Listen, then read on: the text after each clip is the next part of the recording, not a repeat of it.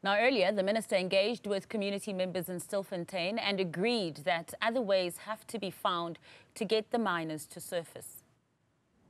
Let's find alternatives together with you. Go to Gokalanje, a seven son. Otman, a seven in the world. Koba Leante Zaga Ekemtetu, Leante Zagala bit dangerous. Leante Zagala bit disorder. Leante Zagalapa is causing is attracting other illegal activities or unlawful activities as Vumela Neglo. Police say over 1,000 people have surfaced in the northwest. We have 1,187 people, of which 1,186 are people that are alive. We had one person who was referred to the hospital to receive treatment, and we have that other body that is was retrieved that is decomposed. We cannot tell at this stage what is the cause of death. That is that other process that must be undertaken to have the toxicology taken, samples taken, processed, and the pathologist will tell us what could have been the cause of death.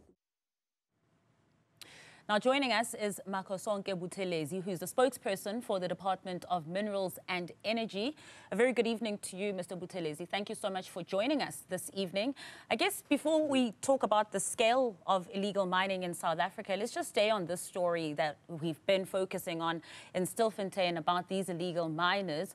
We've heard from the Minister of Police that they will be trying other ways of making sure that more people come up to surface. As the department, what is the latest from your side, and what are you doing to try and help those efforts too? Yes, I can actually confirm that what the minister has announced in terms of enlisting the assistance of mine rescue services, we are involved as the department, since we do have a relationship with the mine rescue services. Remember, these are the services that are there for when there is a rockfall or any disaster in legally mining operations. So we have been involved in terms of facilitating that process. And were you at all privy to Minister Ntshavheni's response to say that actually government will not be helping these illegal miners? They were not sent there, so they should come up to surface on their own? Yes, we had them in the minister's comments, but I'm afraid I cannot comment on the minister's utterances. But what you are doing as a department is assisting? We are assisting, as the Minister of Police has indicated. We are facilitating in terms of enlisting the help of mine rescue services. Okay. Mr. Buthelezi, you know, there's been a lot of conversation about this, you know, the proliferation of illegal mining. It's been going on for a long time now. As the department, what are you doing to try and curb this problem? Because it seems like it's just getting worse. Well, there's two things that we are doing. The first thing is obviously making sure that these ownerless and derelict mines, we take full responsibility for them in terms of rehabilitating them as well as closing them. And to date, we have closed about 295 holings and shafts as the department, and we spend on average about 131 million per annum to do that. And in our plan, we plan on average to close about 40. And as you can understand, we cannot be able to close all of them, because according to the conservative estimates, there are about 6,100 derelict and ownerless mines. And these are the mines that were mined long time ago before the new dispensation. You cannot trust the owners, and then the responsibility, we bear the responsibility as the department to close those mines on those shafts. That is the one thing. But there is another element. There's another program that we have, artisanal small-scale mining.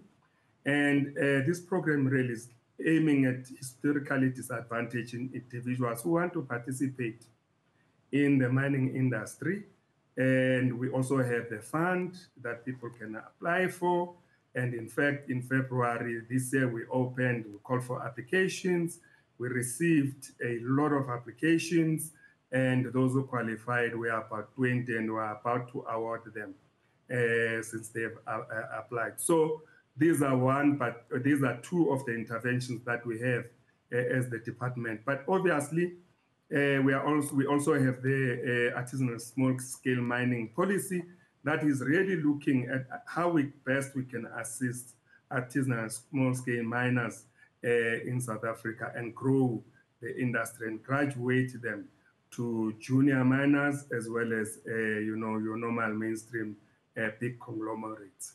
Yes, and formalizing artisanal miners as well has been on the cards in the department for quite a while now. It was in 2018 when you awarded 2 mining permits to thousands of artisanal miners in Kimberley in the Northern Cape. But as you're mentioning these numbers as well, 20, lots of applicants in February this year, 20 were approved. Here there were thousands of artisanal miners. However, we do know that there's far more illegal miners operating in the country as well. So as you are processing these applications, it's not at the speed of the number of illegal miners that are in the country operating. Look, we have to separate the two, right? Illegal miners are engaged in criminal activity.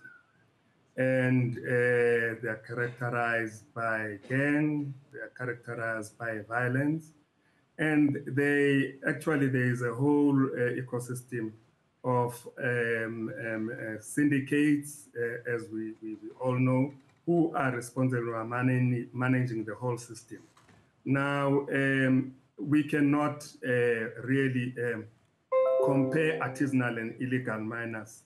However, we are saying, if there are people out there who have been retrenched and who have been working in the mining industry, and perhaps they want to perhaps go, and maybe there's still a residue of ore that has been left by big conglomerates, and they think that they still have the skills and the ability to pursue that, they can form a company or a cooperative, register with CIPC, form a company, come to us and apply for a mining permit. And if they meet all the requirements, we will grant them the mining permit, and then we'll take them through the system, and we will assist them as government.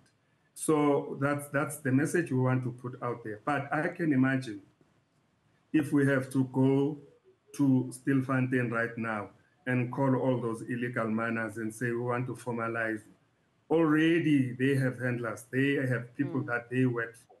I'm not sure what will be the response, you know? And we have had workshops in some of the hotspots. For example, in Rivoli last year, it was a hotspot, working with the mining forums there. Informing them about these programs and everything and how we can support them. Yeah. And you won't get illegal miners coming to those forums, unfortunately. Yes. So that is why I'm... And that's, I'm sorry to cut you off there, it just leads me to this next question. We're just going to run out of time soon. It sounds like the department has a plan for artisanal miners, but you don't really have a proper plan for illegal miners. Because as you're saying, if you go to Stilfontein now, those illegal miners are probably not going to qualify for this artisanal mining program that you have as a department.